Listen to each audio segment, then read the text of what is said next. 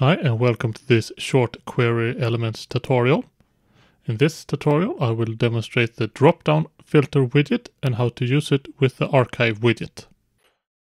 I have already added the archive widget to the editor page. Now let's add the filter widget.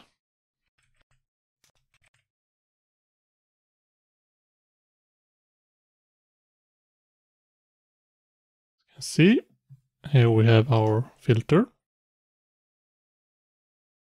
And here on the left, we have our query tab, content tab, style and advanced. Content is what is shown. So by default, display title and display search button. Let's add a title. Then we go to our query tab.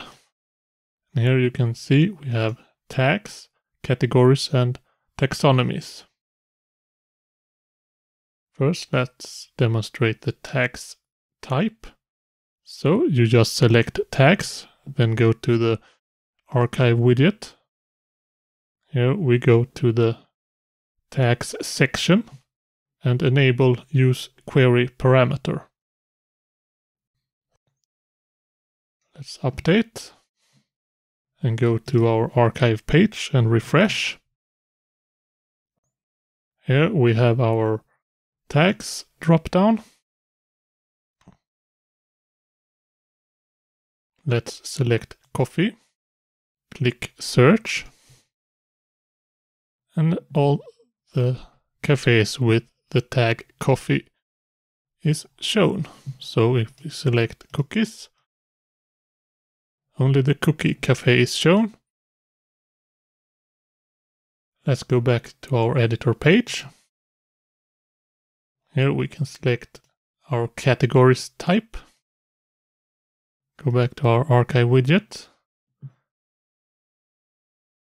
And select the categories section. Enable use query parameter.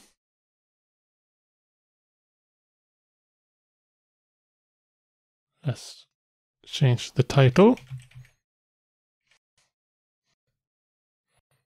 Update and refresh.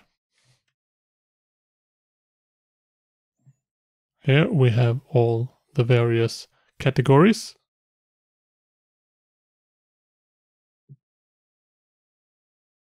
See if anything is altered. So general was used. Decimus was not used. So, and the categories and tags and so forth are of course site-wide, so they are connected to all your different post types. Let's select our taxonomies type and select a taxonomy. Here we shall use specialities. Let's alter our title.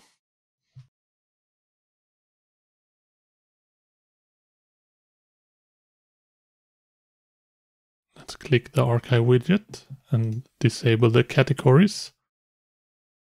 And let's alter the taxonomies section. Here we need to add a new criteria. And select a taxonomy.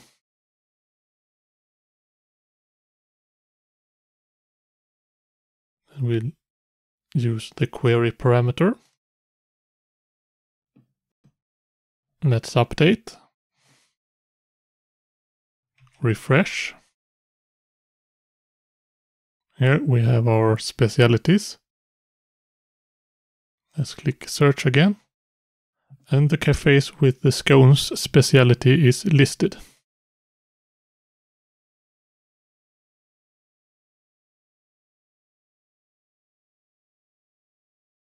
So that was a quick overview how you use the drop-down filter with the archive widget. If you have any questions, just ask them in the comment section below. Have a nice day.